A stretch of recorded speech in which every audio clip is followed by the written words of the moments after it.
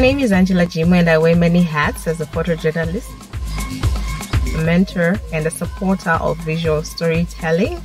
I studied photojournalism in South Africa and I got a master's in media management from the UK.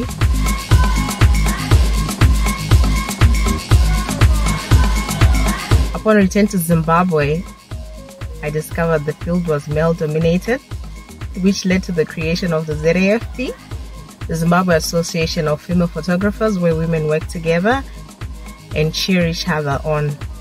The magic for me happened when I discovered the Canon DSL cameras. I call myself a Canonite 13 years later. This year I'm focusing on mentorship online and I'm looking forward to it.